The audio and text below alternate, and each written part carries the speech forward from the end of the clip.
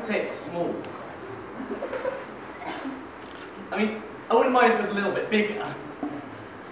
But 4 inches isn't bad, right?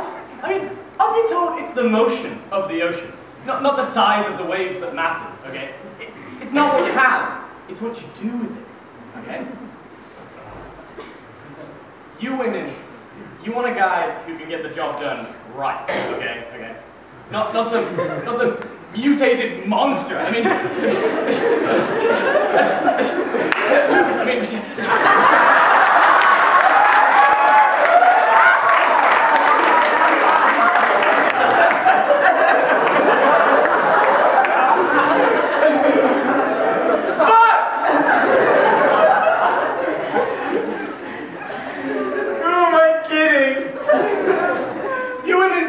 size doesn't matter. You're full of shit, okay? I might as well have 3 nipples and a couple of STDs, because it all boils down to the same thing. I'm never getting laid.